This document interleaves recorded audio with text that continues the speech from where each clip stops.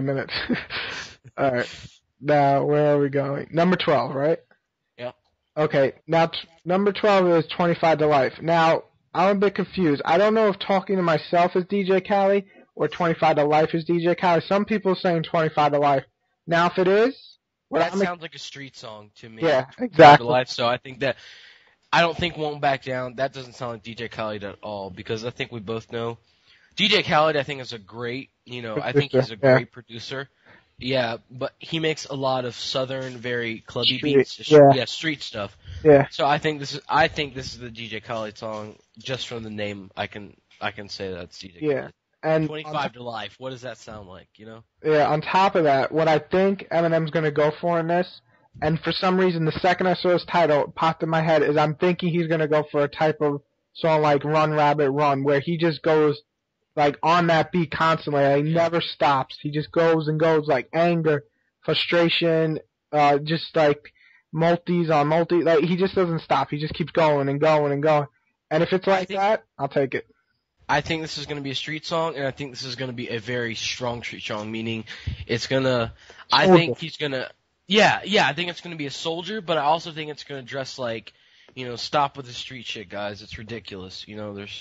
So I think that's going to be sending a message to, the streets, about the killings and everything, but maybe he's from, I don't know what he's doing, but I think that will definitely be an anger track. It could be so many things. It can also mean that 25 Life, something like he's 25 Life in the game, like he's been in here 25, years, and he's in here for life now, and whatever, something like that. Who knows? But I think it's going to be great. Now, So Bad, again, I'm hearing it's going to be a Dr. Dre beat. Right away, I got the vibe that it's going to be something like the Despicable Freestyle.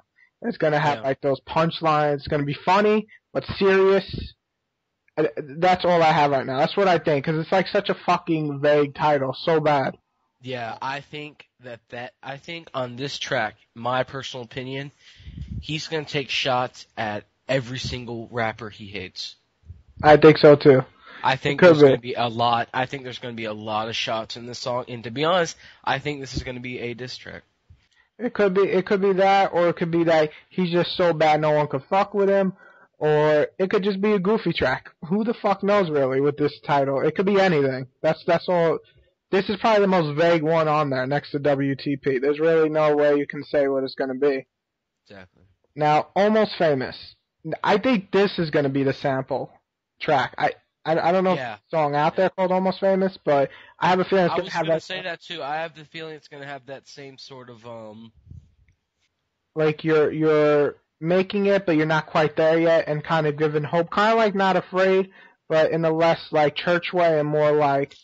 Kind of like Lose Yourself a little bit. Yeah, almost like Lose Yourself. Like you can make it if you try. Oh my god, if it has like a guitar like riff like Lose Yourself, oh, this will be my favorite fucking track. Yeah. But you never know. It does sound kind of serious.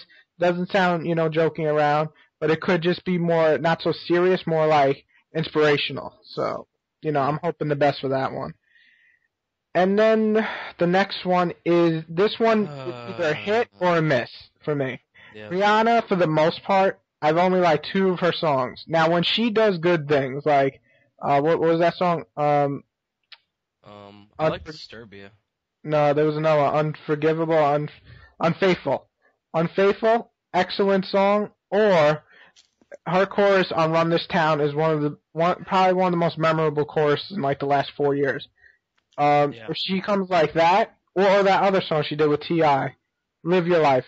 If she comes with any of that type of shit, because obviously she's only going to do the chorus, I think it could be a classic track. I think. If she comes like that. If she comes like some fucking rude boy shit, or some fucking... I'm a rude boy, I hate that up. So, it is so annoying, and it's disgusting. I mean, sex is great, but don't talk about getting his dick up in your vagina. I don't need to hear that.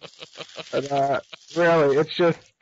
If she comes with serious song, or not even serious, but kind of like, we run this shit, but it sounds more kind of like a love song, so I'm hoping for the best. I love The Way You Lie. That's just sort of, that just sounds like a lust track. Yeah, it really does. So, I guess it's Rihanna. It's gonna be, I think it's gonna be, not a sex song, because that's not M's style. Yeah. But I think it's gonna be a very, you know what? this could be a Kim song. It could. It could be, in a way, it could be a sort of Kim song. It would or be at least scary. a little bit of hint of it. It would be scary if Rihanna's on the song and all of a sudden everyone comes in and says, "I fucking tell you, bitch!" I mean, it would scare the shit out of me a bit. I probably wouldn't want to listen to that because it would scare me. Now, Kim, in terms of lyrical, is some of his best work. It's almost like art because everything he says, you can follow almost like an image.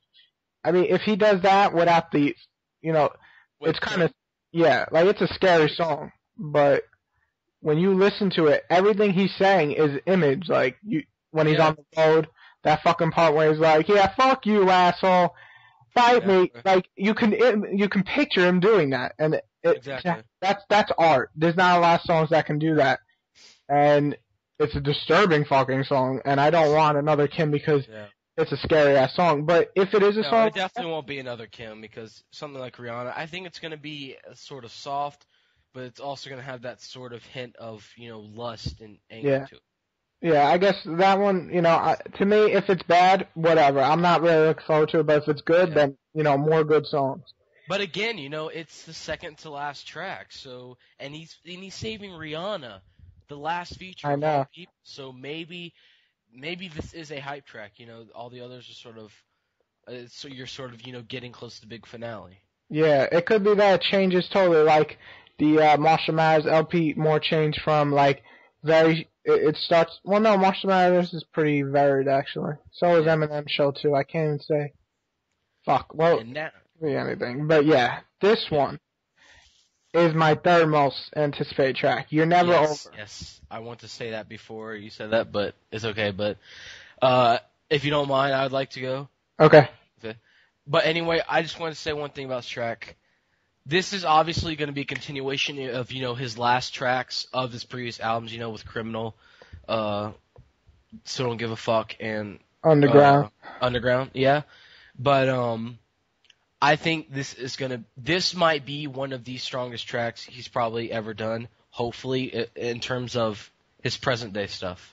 Yeah, I think with a title like that, and especially when it's the last song on the album, I think, what, my guess is it's going to be maybe a little bit of Criminal mixed, or no, it's probably going to be a little bit of Still Don't Give a Fuck mixed with, fuck, what was it? Shit. I'm sorry, I forgot. I was going to say Criminal mixed with, something else. Still Don't Give a Fuck or something like that. Anyway, I'll let you go, but I just want to say, I think this is going to be one of the strongest tracks, and I'm actually really excited for this track to see how he comes with this, because that title alone just gets me really hyped. So, I mean, that's my opinion on it. Yeah, I mostly agree. I hear this is going to be produced by Eminem, so what I'm expecting I'm expecting a very heavy bass, boom, boom, like kind of like, what do you call it, well, almost everything on 8 Mile. So I'm expecting something like that. What would be awesome is to have a song like 8 Mile. That's exactly what I thought when I thought of it. It could be closer to Underground and Still Don't Give a Fuck, but for some reason I'm getting a vibe it's going to be closer to, I want to say Till I Collapse, but... Oh yeah, that's true. Not like because Till I Collapse, the chorus is very different to me than the verses. The chorus is more like, I'll never give up, but the verses, especially the second and especially the third, are like a full-on attack on the rap game. And I think he's going to do that, but kind of flip it where he's not so much attacking the rap game, as more as it's like the good artists are never done with. Like, you're never over, no matter if you retire, if you're done with one, you put out shit. Damn it. You just reminded me. I think this track is going to be about how he's not going anywhere. It's going to be about, you guys know he's talked about how, he's going to, be rapping for almost the rest of his life. Yeah. But I think that's going to be that kind of track. I think this track it's going to be a very sort of, I'm back, this is it, this is me, and, I'm not going anywhere for a long time. Yep, basically, deal with it. And I think yeah, exactly. So it could be a little anger track, but it could be, hey, respect me. Yeah. Or it could be an emotional track. And I think he's going to talk about, everyone. He's going to talk about Dre, Yeah. Dre, especially I think he might even talk about Rising Stars, Yeah, definitely. or Drake. So, but again, with these other ones, we don't know exactly what it is, but I guess we'll just have to wait and see. Yep. Now, if it goes out like Criminal Underground or Still Don't Give a Fuck, I don't mind because I think that's a perfect way to end an album in most respects. Though Eminem Show kind of did it with my dad's gone crazy, but the first two verses it wasn't fully there. It was very light, the first two verses compared to Underground Still Don't Give a Fuck. I think the third verse was on par with them, but you need a whole song to have that type of vibe. But overall, whatever he goes out with, I think it's going to be one of the stronger songs on the album. So, overall, from the track list alone, I think it's a very experimental album, similar to Relapse, but instead of altering his voice or trying to go back to his old ways, he's branching out